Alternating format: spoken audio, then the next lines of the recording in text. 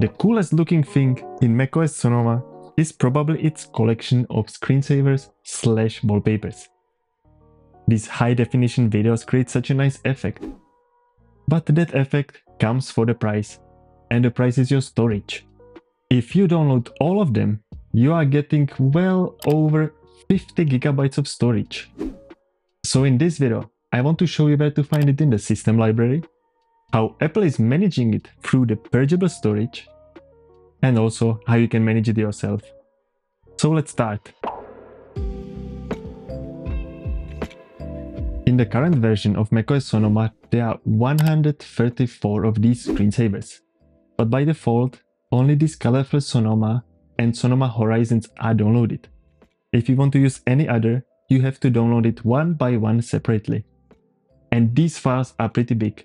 The biggest one goes over 1 gigabyte of storage, and even the smallest, they will all be over 100 megabytes. So if you calculate it all together, you are easily getting over 50 gigabytes of storage taken by screensavers. You can find out how many you have downloaded in a weirdly named folder inside of your system library. The easiest way how to navigate into this folder is to use the Go menu and copy the address here. I will leave it for you in the description of this video. But anyway, when you look at it, I have here only few of them downloaded, and they are going up to 2 gigabytes of storage. So this way, if you download all of them, you can easily run out of space. Well, that's not entirely true. To prevent that, Apple is using something called Purgeable storage. Let me explain you what does it mean. Basically, that's part of the storage, part of your actual free space. Finder is happy to keep these Purgeable files there on the background until you have some space. Then you start to run out of space. Mac will be slowly, secretly deleting these screensavers on the background, so you will not run out of space. It works the same way with iCloud. When you put something on iCloud, it's basically duplicated until the time you need to clear up some space on your local storage. When that moment, it will be offloaded to iCloud only.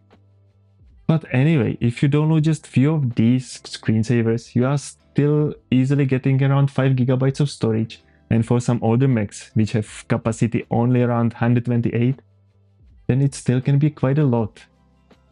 Part of me thinks that this is a good solution to offer the users tons of screensavers. But on the other hand, I like to keep things in order myself. And that's what I teach my students in the courses as well. By the way, I have just released new complete course for macOS Sonoma. I will show you how to get in every folder there.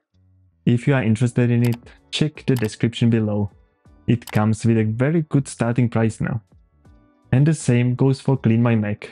A lot of people keep on asking me about this program, if you need it on your Mac for maintenance. Well, my general answer is no, you don't need anything like that. But it's not a bad program for the basic cleanup, and it offers some other extra tool like the uninstaller, which is pretty useful. So if you are considering getting this program as well, I think now is the best time, because there will be a great deal around Black Friday. Anyway, what doesn't cost you anything is to click on the subscribe button, because I'll make sure to bring you some other tips in the next video. Thanks for watching.